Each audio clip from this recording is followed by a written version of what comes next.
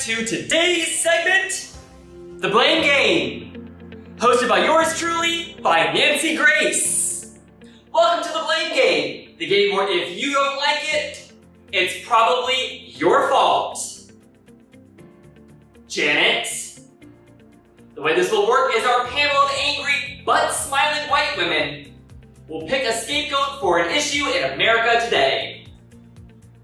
Let's introduce today's cast.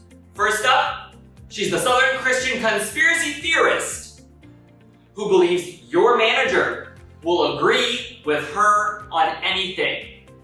Welcome to the stage, Karen, about herself. Karen, it's all your fault. How are you? It's all your fault by Nancy Grace. Ha.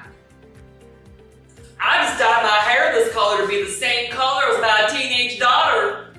She's got tits and a boyfriend now. They grow up so fast.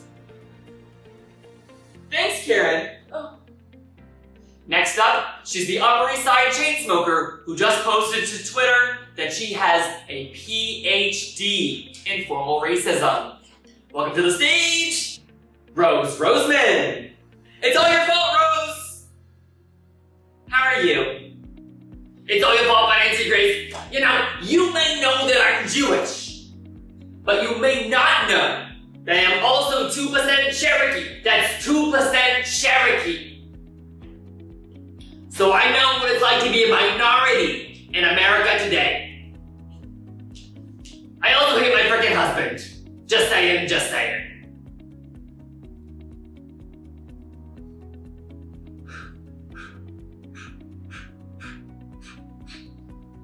Thank you, Rose.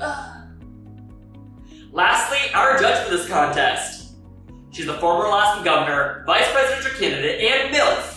We only have on the show because our producer is desperate to one day meet Tina Fey. Welcome to the stage, Sarah Palin. Sarah, it's all your fault. How are you? It's all your fault by Nancy Grace. My fellow Americans, we have a saying up in Alaska. What's the difference between a hockey mom and a pit bull? Thanks, Sarah, that's enough. We only have 5 minutes for this sketch, and I wasted half of that on the intro. Let's get into our first topic for today. Our first topic today, who is to blame for our daughters having low self-esteem? Is it black women having perfect skin? Or is it homosexuals being too good at makeup? First up, let's go with Rose.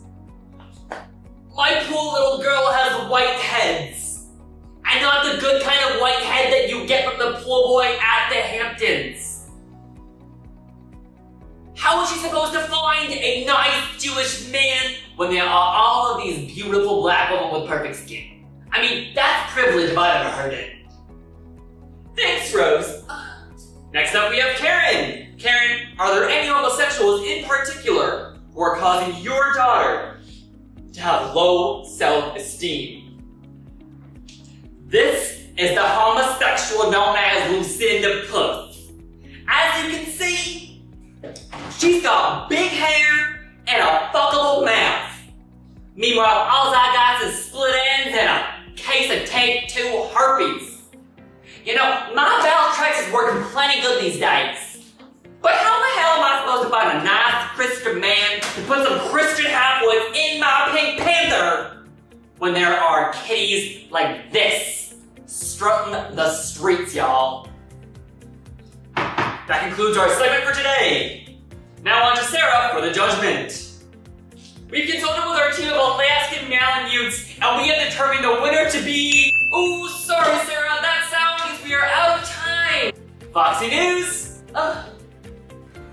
selling sex, and elections.